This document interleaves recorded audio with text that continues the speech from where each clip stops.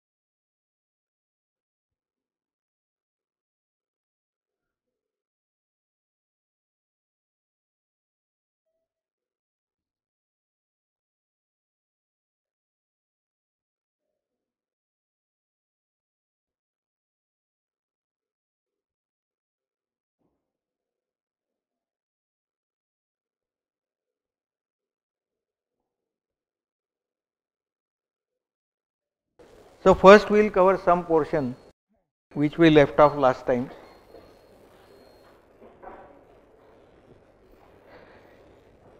In grammar we saw most of the punctuation.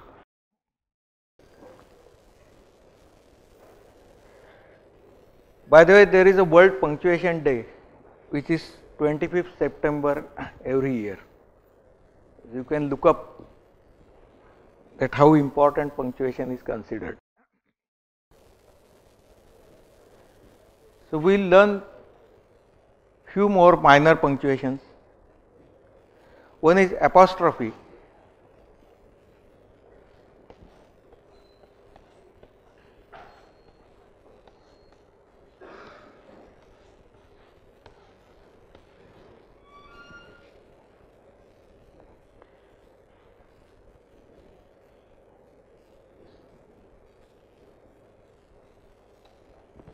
So apostrophe has main function that it indicates that some letters have been dropped. We saw some of these things like it's and it is. So letter may be dropped initially in the word when the word will start with apostrophe. Letter may be dropped in between when there will be apostrophe in between, or letter may be dropped in the end when it will come in the end. Normal confusion is between S of possessive case and apostrophe S, and S of plural. Many people put apostrophe for plural, which should not be put. For possessive case, the apostrophe also indicates that something has been dropped. Historically, the suffix for possessive case was es. It has become shortened to s. Even now, for some words we have to use es when s cannot be placed directly. But historically it was es for all the words, like kings.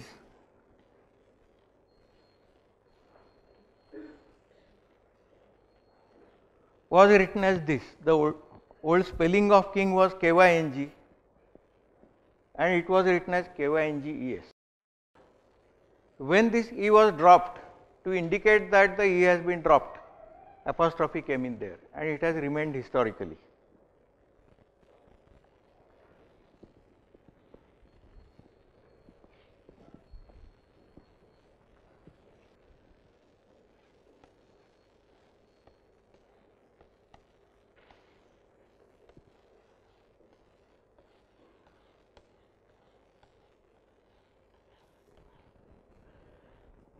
Instead of a letter being dropped,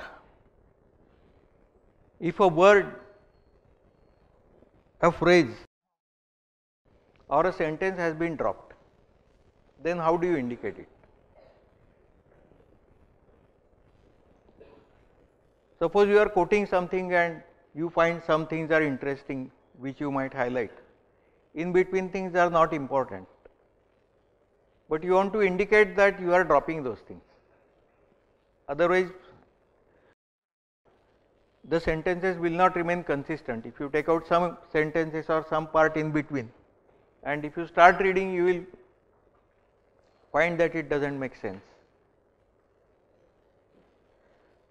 So, the device to do that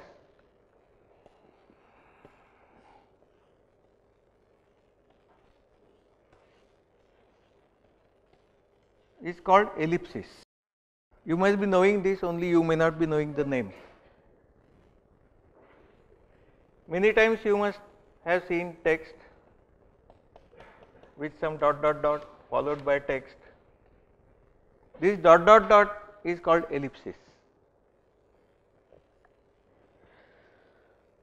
So, generally people tend to give as many dots as they can fit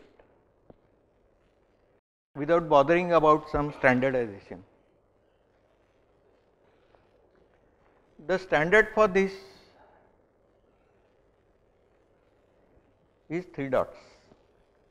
Whether you have dropped one word or whether you have dropped many sentences, this is only a signal, it does not indicate how much matter you have dropped. So, it is always 3 dots. So, if you have dropped it within a sentence, this indicates that the sentence continues and some words have been dropped. This has to be full words, not letters.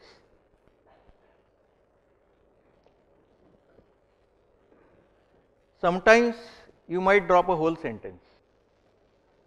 So, the previous sentence will end on a dot.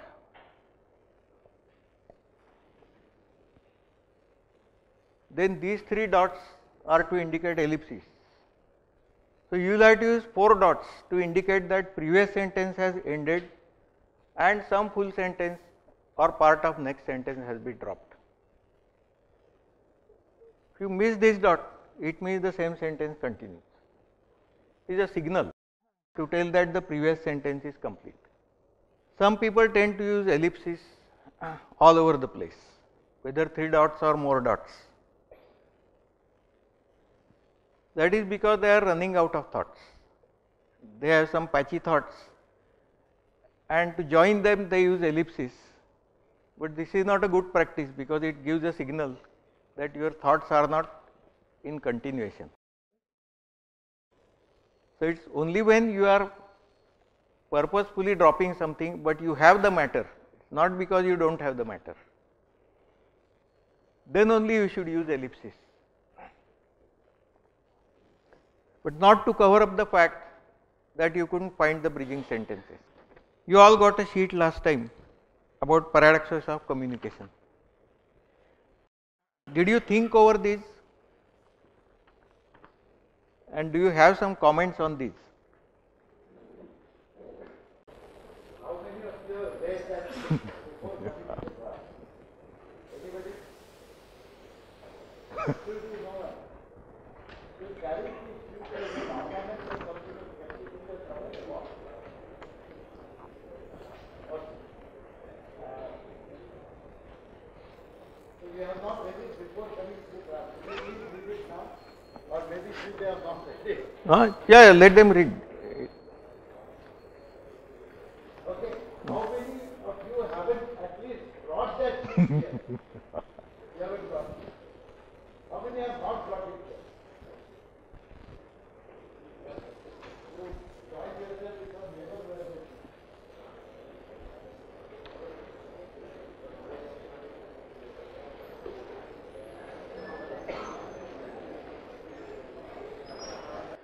Okay, before you start reading, I will tell you something about how to recognize a paradox. Hello. Before you start reading, just listen to it for 2 minutes and then start reading. There was an old Hindi movie in which there was a master and his servant. So the master used to ask the servant about what happened or what is going to happen, and he used to tell his opinion. The master used to say, this is not possible. Then after some time, it would turn out that whatever the servant was saying was right. So the fixed dialogue was that after the master asked the servant would start with, साहब मैं सच बोलूँगा तो आप झूठ बोलेंगे. Means if I tell you the truth, you will call it falsehood. But master used to say, फिर भी बताओ. Then he used to tell, and master used to say, नहीं नहीं ऐसे तो हो नहीं सकता है. And then it used to turn out. That is paradox. That the first appearance, it appears false.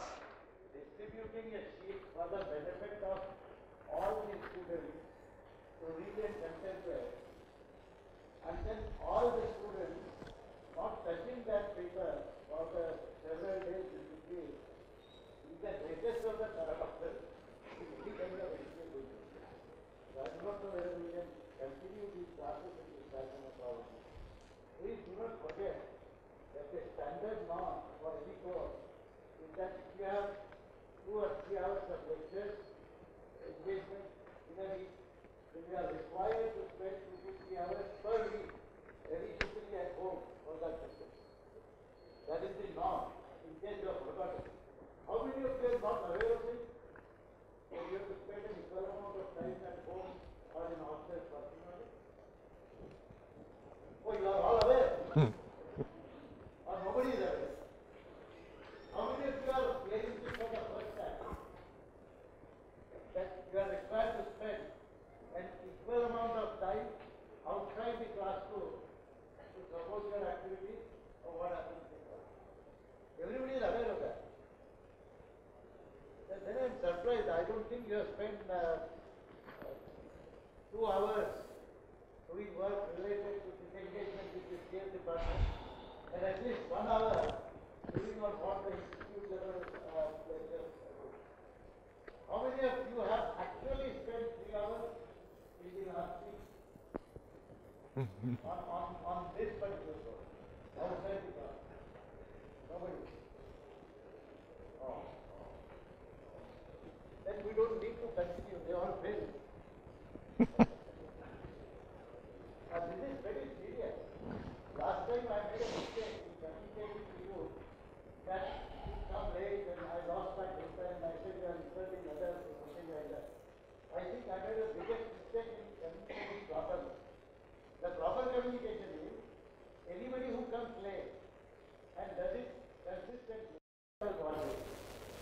till 8:25, there were exactly 5 students in the class.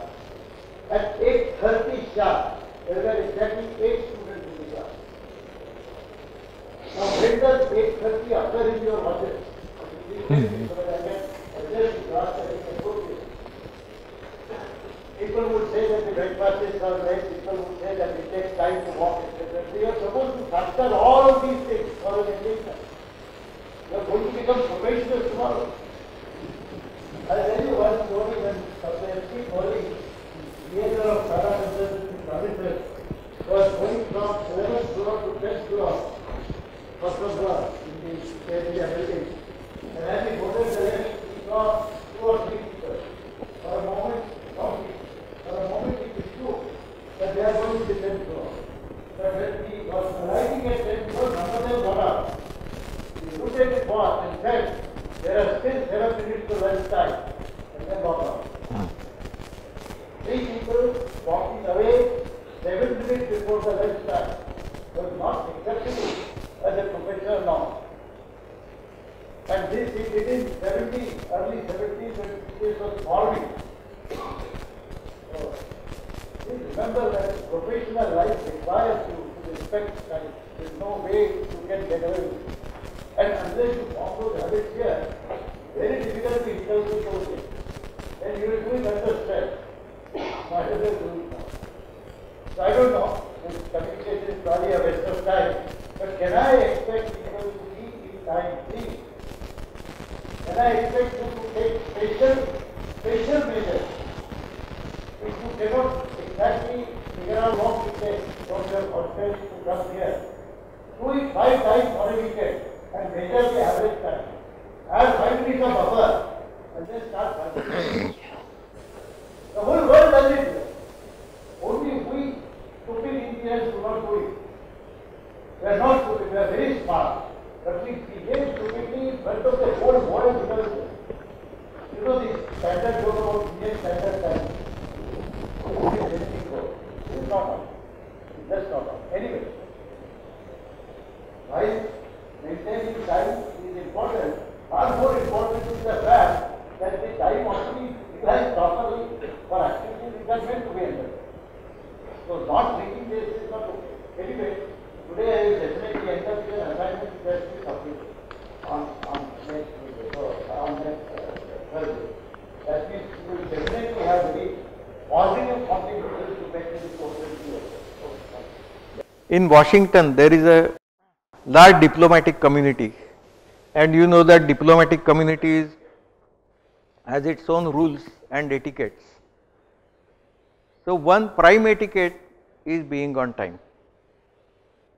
So if a diplomat has an appointment at some other embassy or somewhere,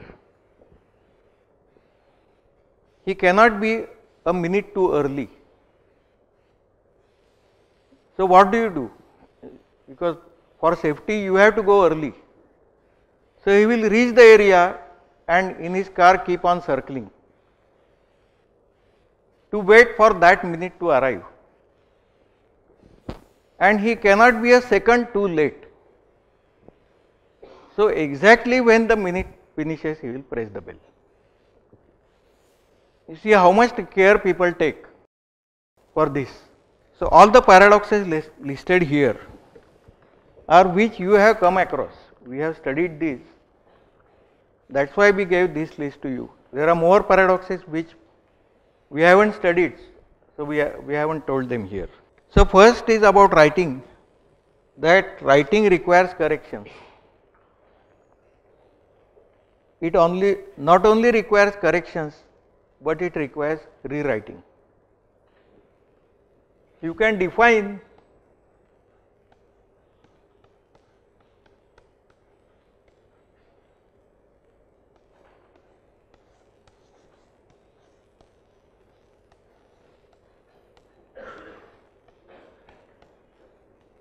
writing equals rewriting. So you have to keep on correcting, keep on rewriting even the content till you are satisfied that nothing better can be done.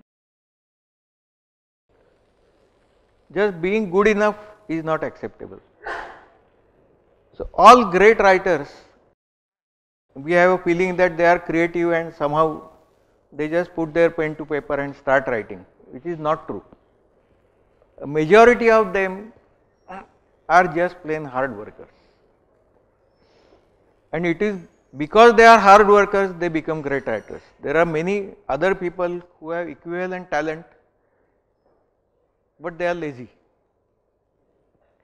As Oscar Wilde once said, that poor grammar is an indication of laziness.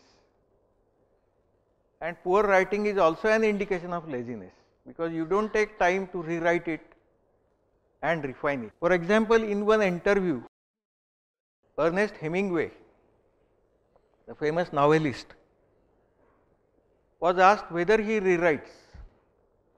So he said extensively. For example, his novel Farewell to Arms, he said he wrote the last page 39 times. So the interviewer asked him, was there some technical problem? He said, no, each of the versions was right. I didn't get the words right to express what I wanted to. No wonder he became a famous author. You see, biography of any author, they will insist on the same thing, that it is hard work. So writing requires corrections is the first thing we have to understand. then you can't detect your own errors that we found. You can't detect even others' errors, that also we found, because when we were given a one page write up, we couldn't detect all the errors. Then correction requires a special sign set, that we saw that intuitively you cannot do on correcting, because other people won't understand, and we learned that sign set also. It takes a lot of time to proofread. Typically it takes about 20 minutes to write one A4 page, and to correct one A4 page first pass you will take 20 minutes. If you just read, it might take 3 to 5 minutes if you don't pay attention to the errors. But to read for errors, it takes same amount of time that the writer took. So even if you are the author, you will spend more time checking the errors and correcting than the original writing itself. The original writing will be a small proportion of the total time. Then after correction, errors are still found. This is surprising to many people. For example, in industrial quality control, the Indian method is you can't trust anybody, what quality it is. So you have an outgoing inspection, you have inspection department which is separate from the production department, and they will do 100% inspection. When the product arrives at your customer, he can't trust you. So he has an incoming inspection department. So he will again inspect 100% whatever is coming in. You might feel that with 200% inspections, what goes on the factory floor will be flawless. Experience tells that it is not true. Having 100% inspection does not ensure that the product has quality. If the product is to have quality, your production process must be controlled so that it does not produce defects. You can't first produce defects and then keep on searching for them. So the explanation, technical explanation for this is, we think that production is a kind of random process, but inspection is perfect. But inspection is also a process, and like any process, that is prone to errors. So even if you try to do 100% inspection, you will still make errors in inspection, and you will give errors. So this says that iterative procedure is required, because we will just see what is the typical fault rate. Normally in a raw manuscript,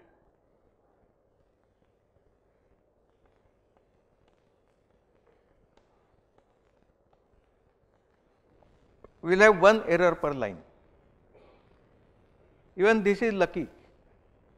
Why we are doing double spaced typing? Because we expect there to be more than one error per line, and then we can't indicate them in the margins. This you must have experienced. But average may be one per line, and there may be 30 lines per page. So there will be 30 errors per page. If you do your first pass correction and you correct the errors indicated on the manuscript and retype it, means reprint it, now what do you expect to happen? Will it have 0 errors now? You will find that now you might find some error which you had missed. So it will come down to 1 per page.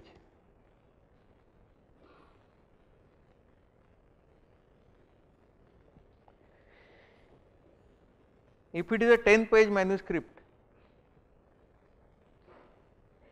after this correction you will find that there is 1 error in the 10 pages. You have to still do it the third time. And if it is a 100-page book, then you will have to do it the fourth time. This is the minimum number of times you have to do corrections.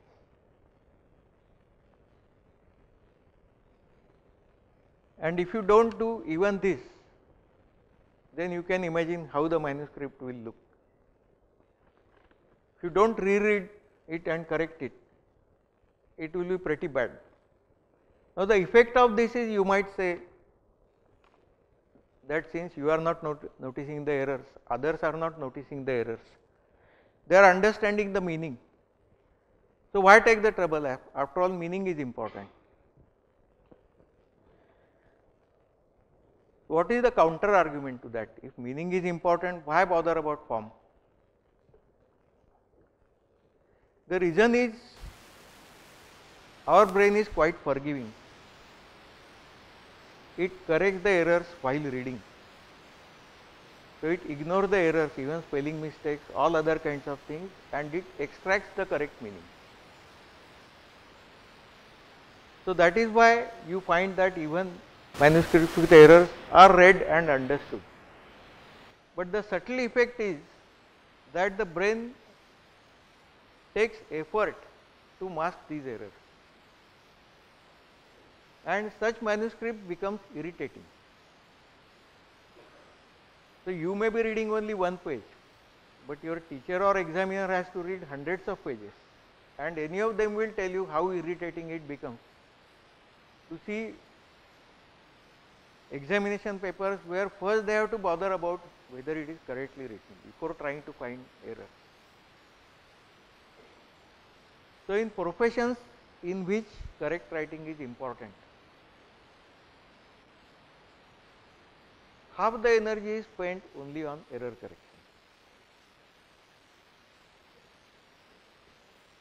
For example, in journalism courses, all they have to do is keep on writing on different topics. So, they might have done their research, taken interviews, thought up their own things, then they write something and submit. What does the instructor do first? Assuming the student has corrected his own errors, the instructor first grammatical errors. He marks them with the kind of symbols which we learnt, and then he hands it back to the student without commenting on the content. Till grammatically the submission is correct, the instructor does not comment on the content at all. After it is error free, then he will start addressing the content, then he will point out more errors about the content, about how the paragraph should have been, how the thought proportion should have been. But before correcting grammatical errors, he does not even start it. And most of the time in journalism courses is in this back and forth of error correction. The final manuscript does not take time to read. In the olden days, you used to have a separate tribe called proofreaders. Each publisher or newspaper used to have a room full of people who used to do only proofreading. So, the authors could be careless because the proofreader would hopefully take care. But now we have the era of desktop publishing, where you are the author and you are the publisher, you are the proofreader. So, now we can't rely on other people to do this. The present standard in journalism is that they don't have any proofreaders. Whoever files the story, the reporter, is responsible for accuracy of that. If you see policies of journals, even professional journals, they say that you have to submit a photo ready file in so and so format. No corrections will be done. If there are errors, they are to your account. In publishing, the author is responsible for all errors. After the publisher has typeset the manuscript and sent printouts to the author, author is supposed to check them and certify them that the proof is correct. Normally this is done in duplicate.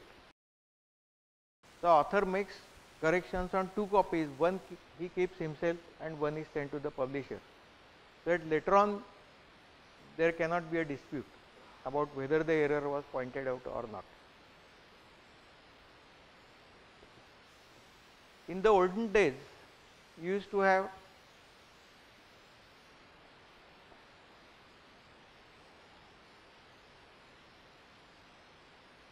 errata. Have you seen this in any book?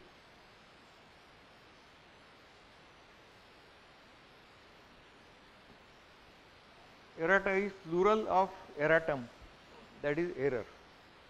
So there used to be an appendix called errata, because after typesetting the publisher might find some error, and in the olden days it was not possible to reset the type.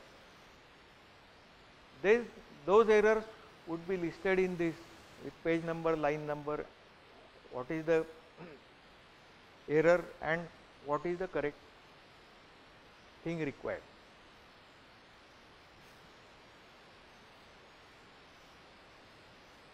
If there are only a few errors in the whole book, then now the convention is that there is no errata given. So this alerts people. So unless there are some substantial errors, there is no errata given, but the errors are noted and in the next printing those are corrected.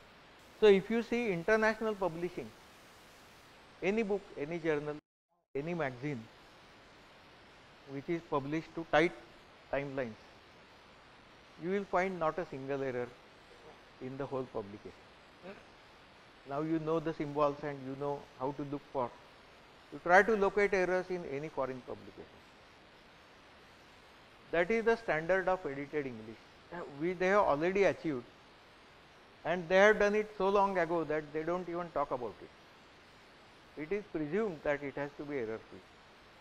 Since we are at an early stage, we have to learn this and set our benchmark high, so that we reach the same standard, because when you publish your papers or your thesis goes for evaluation to some external examiner,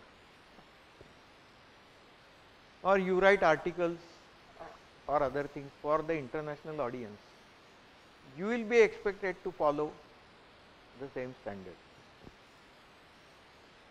So best time to start is now. Yeah, a couple of things I would like to quickly add before we move to this discussion.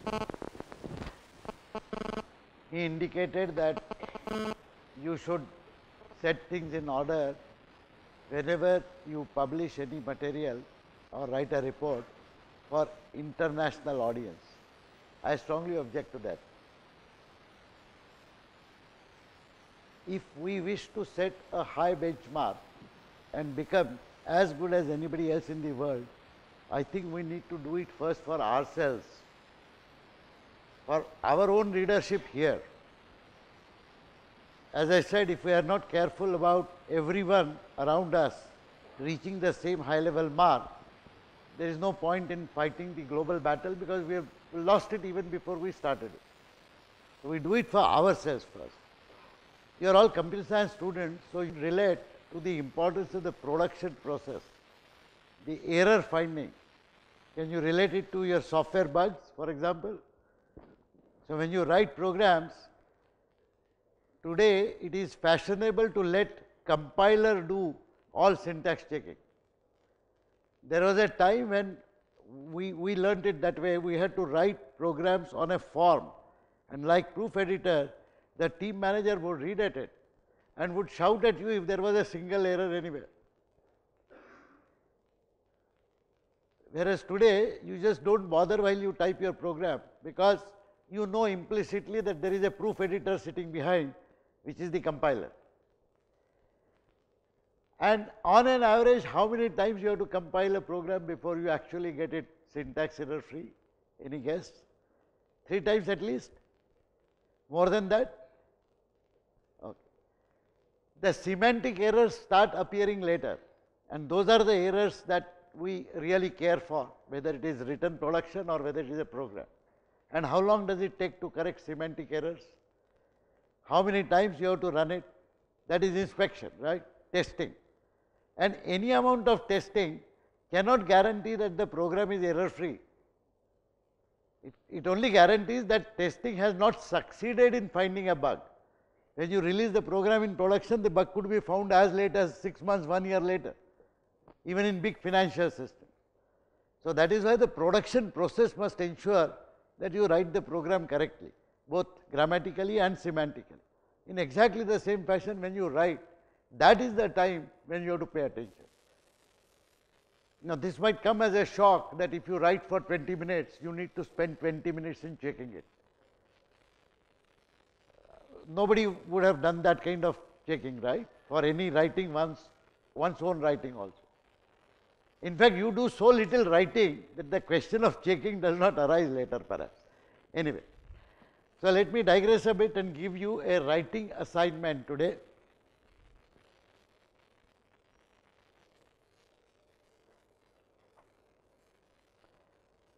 How many of you have heard of this? Technology, entertainment and design. Can you raise your hands if you have heard of this? Quite a few. Those of you who have not heard about this, please raise your hands. I would like to know people who are not. There are some 1, 2, 3, 4, 5, 6, 7, 8. Okay.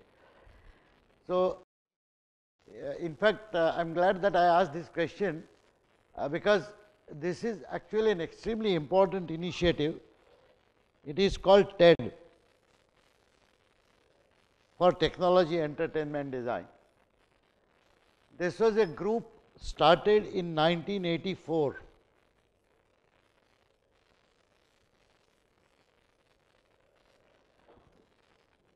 As a group of people who wanted to discuss something very peculiar.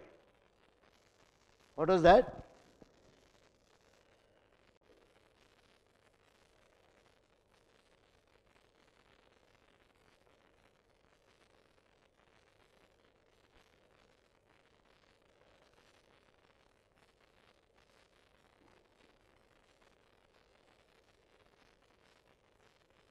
Ideas worth spreading. You know, all of us, when we read about either a novel or some newspaper report or something, we occasionally do come across an idea which we feel, this is nice, and we talk about it to some friends. That is an idea worth spreading. Each one of us, depending upon one's own inclinations, likings, etc., might like different ideas worth spreading. But curiously, a large number of people who are differently aligned in their approach, in mind and thinking, might still come around to say, this particular idea is worth spreading. That means they all coalesce in saying this idea is good. And there are billions of human beings and there are millions of ideas, and out of which thousands upon thousands are found by all humans to be worth spreading. So, this is a group which started that activity in 1984, and they started arranging talks, an annual conference and talks. These talks are all 18-minute talks.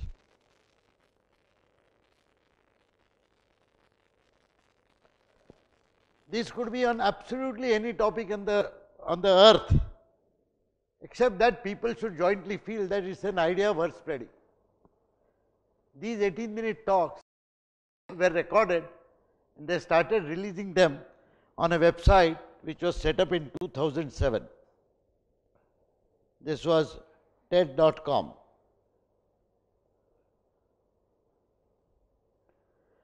Very recently, they now have new.ted.com. This is 2014. The site is still under construction. It has just been constructed. So, actually, if you go to TED.com, they will advise you to go to new.ted.com. The group also supports openness of knowledge of all kinds. So, they do not work on anything that is proprietary. All talks, therefore, are released in open source under a Creative Commons license. How many of you are familiar with Creative Commons? Very few. You have all heard of open source software that you are familiar with, Linux, Ubuntu, whatever, whatever. Now, just like software has the notion of open source, there are other creative things for which there is no equivalent. For example, Professor Prakash Vaidya mentioned of journalism. If I show a simple 1-minute video clip of a film, or to play a part of a music to explain something to the audience, I would infringe upon the copyright of the original filmmaker and original this thing. I have no freedom even to quote it for explaining further or to write a critique. I certainly have no freedom to extract from it and give it to people, or to take the whole thing and distribute it to people because I think it's a good idea.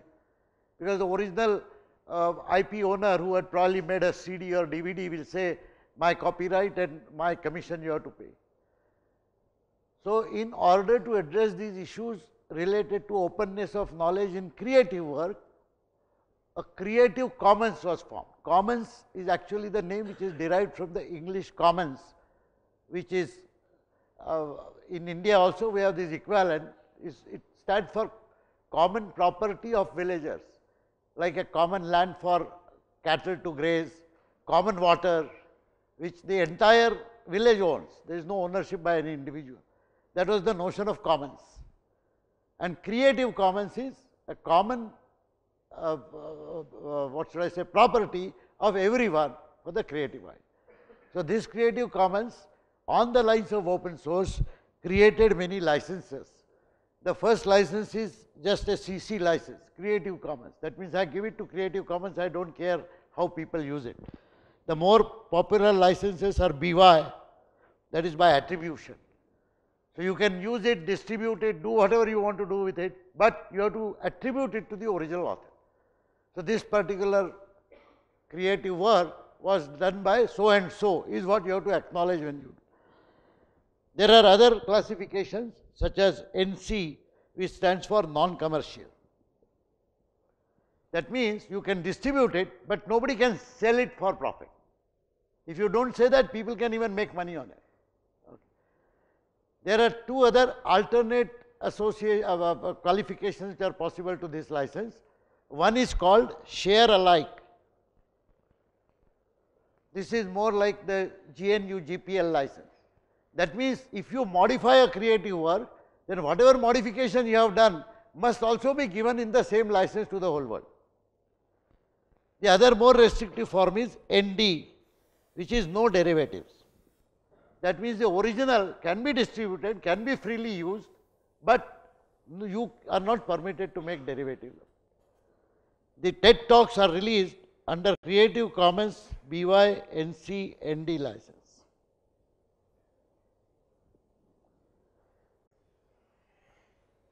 They are all available here. The talks are mostly in English, but several talks are in different languages. There are more than 1500 such talks.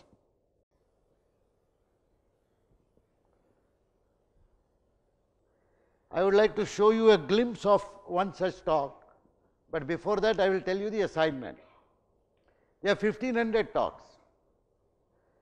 Now, what you have to do between today and Thursday morning before you come back is pick a talk of your choice. Each one is an individual assignment, not a group assignment. And since there are 1500 talks, I will be very surprised if 30 of you randomly choose the same talk. It is like in the US airport security, when after 9/11 they started randomly picking people for detailed security, except that I and several other Indians always got randomly picked at every airport. So, such randomness is not very conducive to health. Okay? Right. Now, what you have to do is you have to listen to that talk. It is an 18-minute talk. Listen very carefully. Listening is an art. You have to listen to it very carefully. Then you have to write a summary of that talk in your own words. You have to write a summary of that talk in your own words. That should be about half a page summary. You have to write one A4 sheet. Nothing should be beyond one A4 sheet. As usual, it will be a typed assignment, so you will have to type it in, and top right hand side you must have your roll number and name, and then you will give the reference to the TED talk, okay, whose talk it is. Then you will have about half a page of summary, half a page or 3/4 of page, as you can divide that A4 size page into two parts. One part is summary, and the second part is slightly tougher, your critique on the whole talk. So summary, suppose, is my talk, then you have to write in the first part the summary of what I have said. In the second part, what you have to say is what you think about what I have said. Do you agree with it? Do you disagree with it? What points made sense to you? What do you think is useful to others? How do you think it should be taken further? Or what are your counter views? Not a big essay in just one paragraph. So summary and critique, is that understood?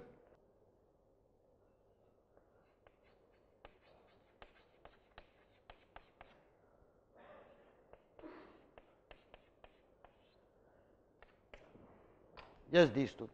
So let me quickly show you the glimpse of a talk there. new.ted.com. You can read the details on the you may not be able to read this, but I would strongly suggest that spend additional 10-15 minutes going through the list. There are topics of various kinds that are listed there. Most of the talks are very exciting talks. How many of you have heard of the hole in the wall experiment? Professor Sugato Mitra, while working for NIT, did it in Delhi, and since then he has expanded it enormously. He was a TED award winner speaker recently. In a Hubli conference, he spoke on the further work that he has done. He has opinions which are completely contrary to my own convictions. He says no teachers are required. He says students will learn better if you throw out all teachers. Maybe he has a point, because students anyway don't come in time to the class, so teachers are not required for that. Okay, so this is the site. You choose a topic. Please spend 10 minutes in choosing a topic, something which you can relate to, something which you can understand. Do not necessarily select topics only from technology and science.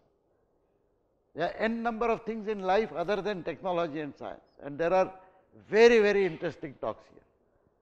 But as far as this course is concerned, the task is very simple. You have to listen to that talk, and you may, while listening to it, you might want to make notes. I will grant you that an 18 minutes talk might have to be heard twice in order to understand. That will take 36 minutes. You will take 20 minutes to write the first A4 page, as Professor Vaidya has said, and you will take another 20 minutes to correct it. This is the composite assignment for this entire week, so that there is no subsequent assignment after next Thursday to be submitted in the next week. Next week is mid-sem week, right? We of course will not hold any mid-sem exam. So please utilize this time to do well in the other subjects for which you have to give the mid-sem. However, immediately after mid-sem, the actual activity will start. There will be another specific activity, a group activity, individual and a group activity, which will be given around these TED talks. So this is a sample pilot assignment. It is an obligatory assignment. Submissions due next week, this week, Thursday morning. The handwritten note, as usual, has to be submitted here in the classroom. No excuses this time. I know most of you do not have a lecture before 9:30.